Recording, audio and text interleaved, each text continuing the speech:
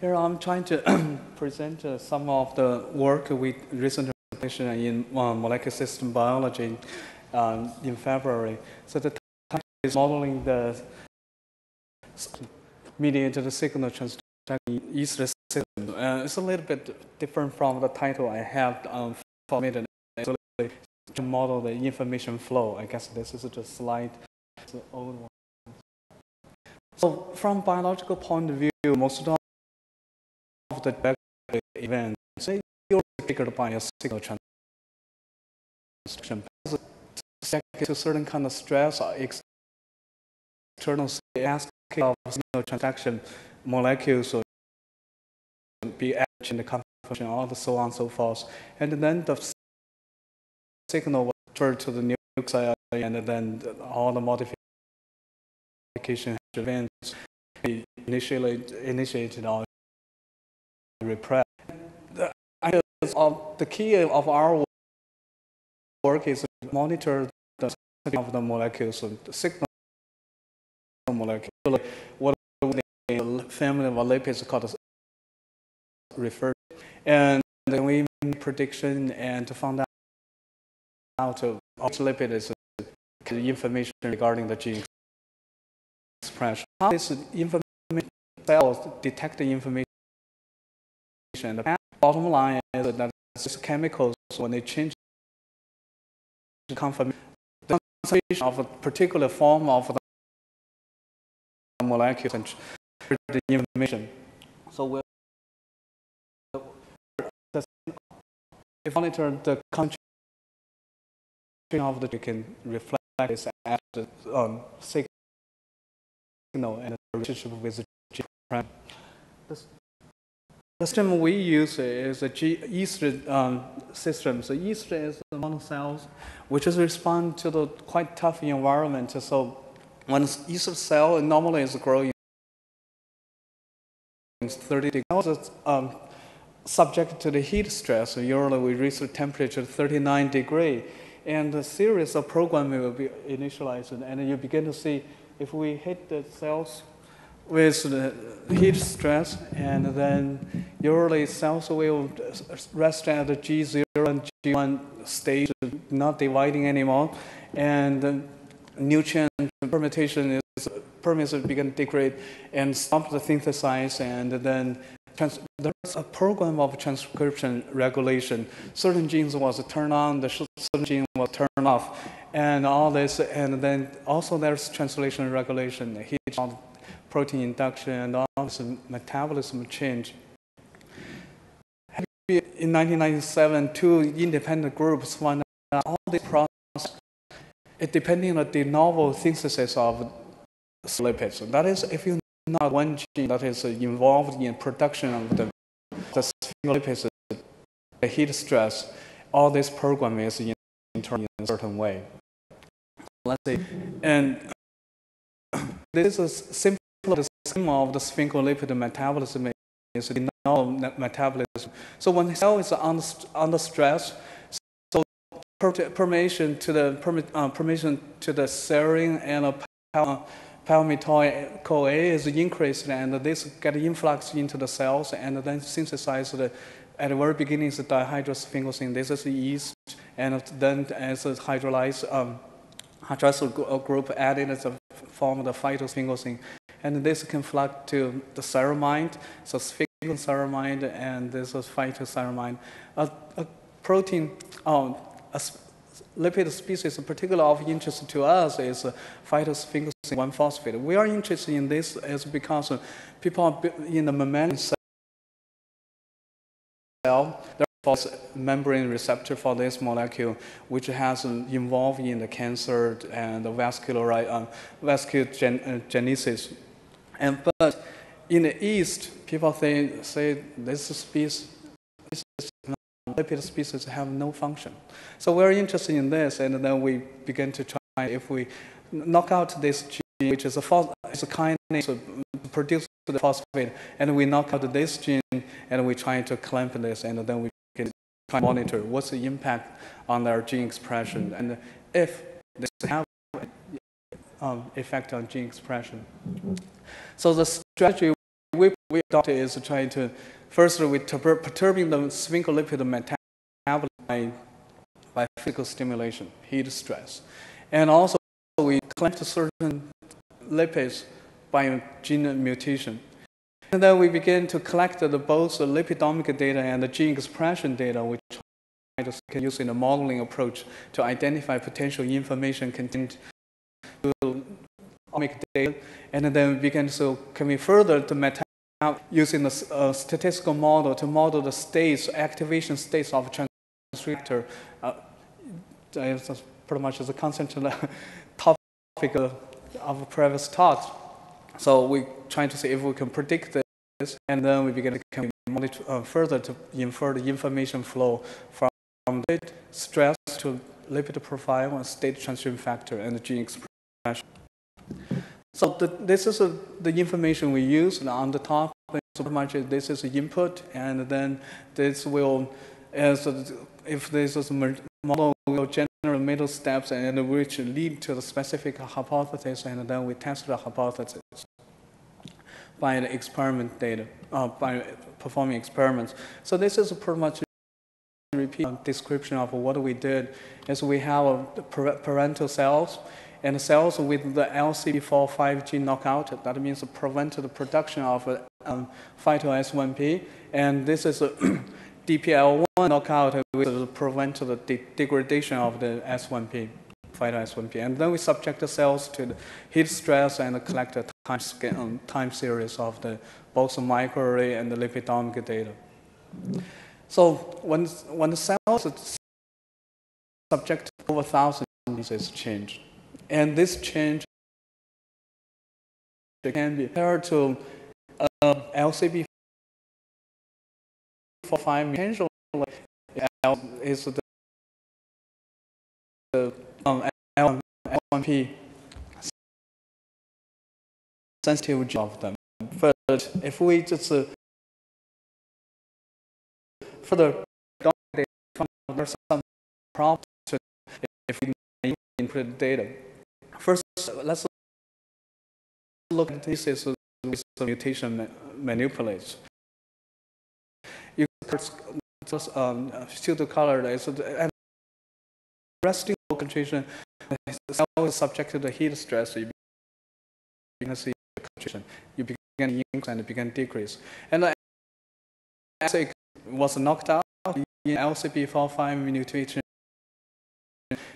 positively elevated in the LPD but also respond to the heat stress. If this only lipid is changed, any gene is a sensitive differential expressor to type strain, and the mutation strain is due to the lipid. Unfortunately, to migrate to the white space of the lipids, and which is you begin to fundamentally relate to and the different mutation type you begin to see different. So now you have a the change to which lipid is causing. So to identify information, so we performed at the very beginning is the most simplistic modeling is just to do the linear regression using the concentration of the lipids versus the gene expression to perform regression. If it is a positive correlated, we can show this as a red one, and if it's negatively correlated, we show it as green. And then, so we have all the pairwise, the gene and vertex regression values, the coefficient, and then we clustering. We begin to find out that the lipids have similar names and similar profiles, and seems to have a similar nature with respect of the genes. So if we can think of this, one gene to say what kind of information a lipid potential has with respect to this gene. So a block of this is a block of the potentially influenced by this. And you might say, okay, correlation not really indicate a causality, but notice that is inadequate, explicitly manipulate this lipid species. So this coefficient potentially indicate that there's a causal relationship between the concentration of these lipids and the genes potentially regulated by this. So we concentrate on this block of the genes, which is a positive to further say this can be the relationship can be the modeling can be further relaxed using nonlinear, and that's what the ongoing work we're doing. So we try to visualize data. This 100 genes, which is the squares in this graph, and we also try to connect genes to their gene on top. And we found out the subgraph and then all the genes on top. How we'll connect all these genes in the minimum, and it's pretty much visualized to say on the gene domain how the genes are related to each other. If you have the genes, which is the blocks, and this red is the gene ontology annotation, so you begin to say, okay, these are similar function, and their relationship can be also say even entity with different function annotation, but if the geotarget is closely related, functionally close, these are close. So these are all the genes sensitive for 5 mutation, but turned out to be only a really correlation. That is a majority have no correlation with respect. So potentially the guys potentially is not really their change is because of mutation caused a widespread change in the lipid. Those are side effects rather than just a constant. So trying to test this hypothesis and by doing certain experiments. So those are the gray boxes which we know is not positively correlated to the S1P. And then we treat the cells with a vehicle and extracellularly applied the and we begin to see, okay, indeed this real induced gene expression, but this is not significant change after the treatment. Okay, so there's just that means these genes are not differentially responding to the S1P. On the other side, those the genes that have a positive correlation. If we treat the cells with S1P, we begin to see there's a fold of changes in the of the expression. So this is an indication these genes are really responding to the production of the S1P. And this is another validation experiment. We try to use the precursor of the S1P to treat the cells. And normally the cells can turn this precursor is dihydrosphingosine, a phytosphingosine, into the phytosphingosine 1-phosphate. And if it is in a mutation, this phosphorylation step was blocked. And indeed, we can see in the wild type, if we use treat cells with precursor, we increase the expression. But in the wild type, or in the knockout cells, this induction is disappearing.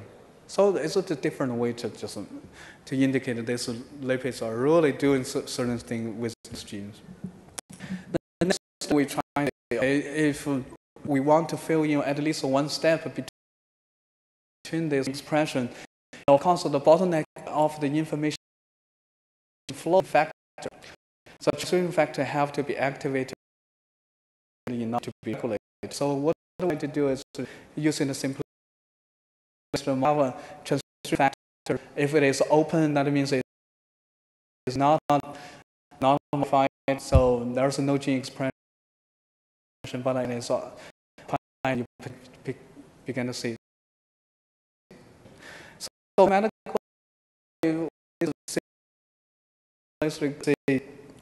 as a regression is to say if the expression on a given microarray for a given gene, it is determined several factors. Is the first we go through, we consider all this transcription factor have a binding site in this promoter. Second, if this state of this transcription factor is active or not. And if both have binding active, and then you begin to observe the impact of this transcription factor on this gene. So this one is very nice. So we represent this as a binary variable and this variable. So you're going to say I have or not, or active or not. So you begin a tracker will have impact on the expression of a gene only if it has site and is in the active state. So this naturally explains why. So we try to see, but unfortunately we have this data, potentially have this data by looking up the database. And we need to estimate this because we do not monitor in fact activation state. We need to infer it. So, and we also need to wait. And we developed a probabilistic graphical model. Is basically this is a node is a variable, and which will have, if we have arrow towards it, means indicate it's regularly have an impact on it. So this model can be represent this, and we developed some variation of inference, and we'll begin to inference the activation state of each transcription factor on the given microarray based on the gene expression and the genome data. Of course, if we have additional data like the microsome, nucleosome modification, potentially we can enhance the activation capability of estimate this. Estimate the activation state, and we begin to estimate the weight. This is the transcription factor weight we're trying to.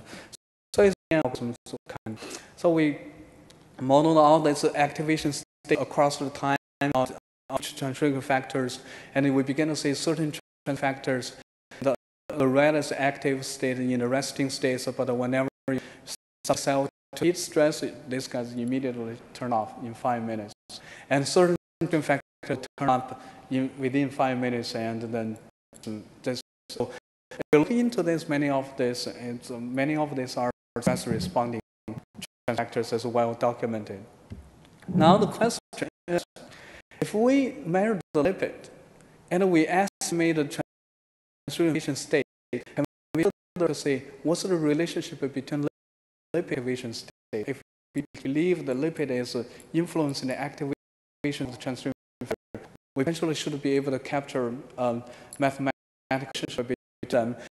This relationship usually can be modified, can be read as a dose function, which is if the X is lipid concentration, the activation state of this lipid is this we have a dose relationship. It's a sigmoidal relationship which we can solve this to begin to inference. To say it's the input and for this one is a negative impact on the impact. So the rows are concentrated on the lipid is the transcription factor family called, and this one has pulsing 1-phosphate. Then now find pulsing 1-phosphate and further on regulate the genes. And turn out we look at positive correlations. If its factors are significantly enriched, mean the activations. Now we provide evidence. If you have concentration of lipid, this transcription factor will be activated. Further, just knock out the transcription factors, sphingosine, and you begin to see 1.5 or 2 point some. But if you have all complex not counted, so that's another evidence indicating the impact of the existence of upcoming.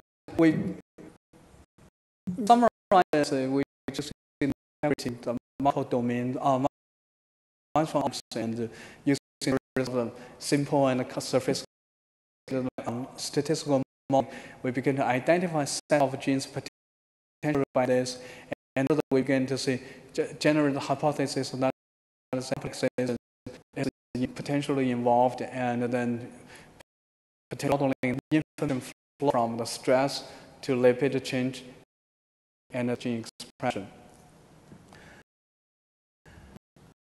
This is ongoing work. You can find out the modeling. What we did is originally we using the expression data to try and genomic data for the activation state, and then we model the relationship, and we're trying to see if we can model this in the unified framework. And it's an acknowledgement of my collaborators. So this work is done by two groups. One, my group is working on the computational aspect, and Dr. Ashley Kurt and Yusuf Hanoun is the biological collaborators. And this is at least it's a very interesting collaboration, and we are very pleased with the result. And of course, and would like to acknowledge my founding agent at National Life of Medicine. Without their support, all this work would be not possible. I think that's that's all I can have. So there's no chair.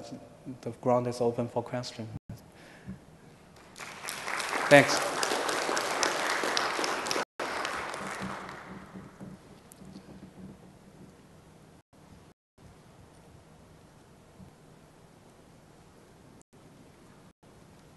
Yeah, I have a question about how you use the lipidomic data. So I didn't quite understand how you were treating the multiple species in the lipid data because I don't know this lipid too well, but I'm guessing it can have acyl chains which have varying lengths. Yes. And so are you treating the data from those different lengths differently? Yes. At current stage, it's very simplistic. We treat every species, particular chain variation, all the things as independent one. And we are developing the models to group the ones which have similar head groups and physical chemical related as a group to model their potential function.